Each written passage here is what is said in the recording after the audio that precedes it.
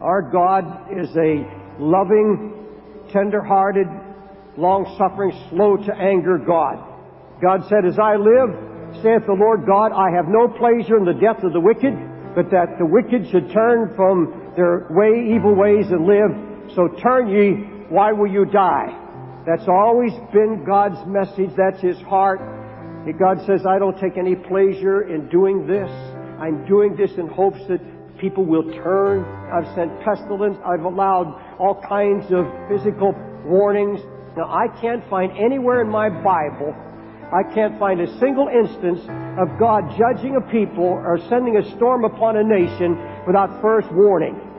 And along with the warning, He's always made provision, a place of safety for anyone who would honor His word and believe His prophets and watchmen.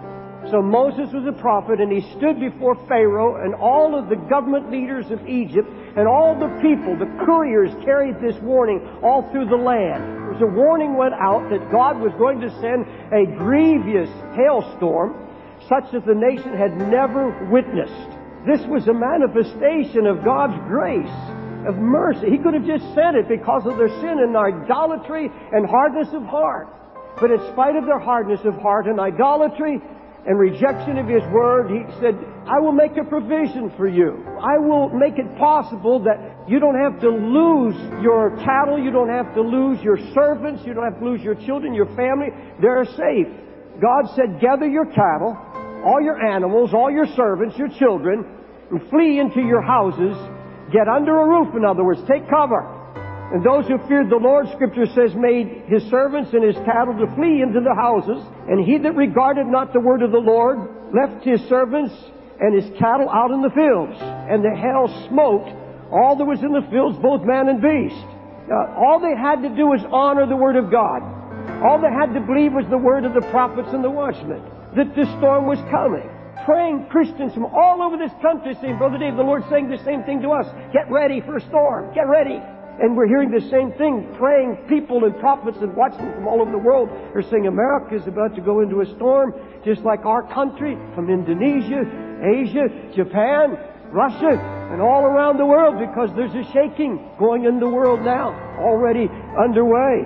This nation is going to face a storm such as it's never seen. Now, I want to prove to you from the Scriptures that once again, in our time, God has made provision for your safety and mine, for your children, and everything that involves your life. There is a place of safety. Now, for the mockers and the scoffers and those who do not want to heed the Word of God, there's no hope. They are going to suffer.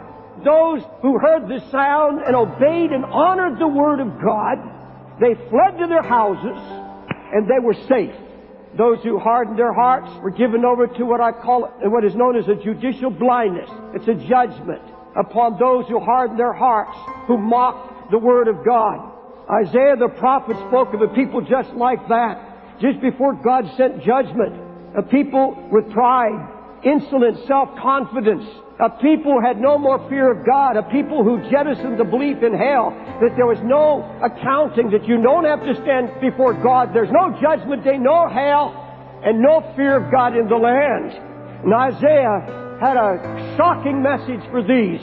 He said, "Wherefore, hear the word of the Lord, you scornful, because you've said we have a covenant of death, and with hell we've made an agreement. When the overflowing scourge shall pass through the land, it shall not come near to us. For we have made lies our refuge, and under falsehood we have made hiding places for ourselves." It's just like today. Everywhere you go, people say, "I got a hiding place. I got all the money in the bank I need. I'll ride out any storm." Isaiah said, "And the hail shall sweep away all your refuge of lies, and the waters shall flow into your hiding places, and your covenant with death shall be canceled. Your agreement with hell shall not stand up. And when the overflowing storm comes and passeth through, then you shall be trodden down by it." And one of these days, folks, when the storm comes, he said there's going to be such bad news, morning, night, and noon. And finally it's going to dawn on you that it's going to be sheer terror just to realize what has happened and it's too late for you. The prophet Isaiah then, in the middle of all of this, Therefore, thus saith the Lord God, behold, this is for Zion. This is for you, it's for me. Therefore, thus saith the Lord God, behold, I'll lay in Zion for a foundation, a stone, a tried stone, a precious cornerstone, a sure foundation. He that believeth shall not make haste. If you're on the rock, you cannot be disturbed no matter what the news may be. Apostle Paul said, our rock is Christ. Come, my people, enter into thy chambers and shut the doors about thee. Hide thyself, as it were, for a little while, until the indignation of the storm be overpast. For behold, the Lord cometh out of his place to punish the inhabitants of the earth for their iniquity. The earth also shall discover her blood. The Lord said, I'm going to judge for the shedding of innocent blood. The time has come that all the innocent blood that's fallen into the ground is cried out, and God has heard the cry. He's heard the cry.